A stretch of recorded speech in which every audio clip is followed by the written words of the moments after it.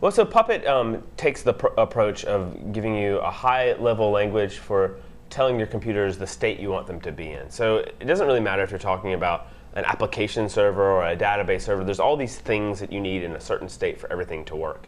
And so what Puppet does is allows you to model the way you want computers to be configured, one computer or 1,000 computers, and then produce that model and apply it over and over to n number of machines. And it's really important to understand that it's this modeling idea that really gives Puppet its power and simplicity.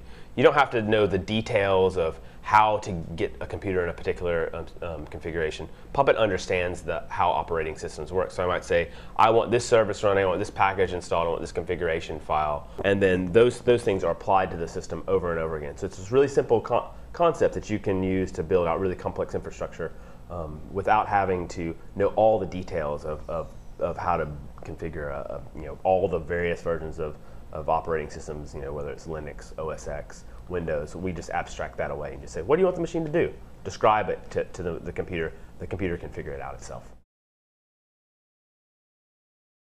So it's sysadmins, and we were sysadmins. We knew the problems that sysadmins had, so we targeted those as our customer, and they still are. They're still our core customer.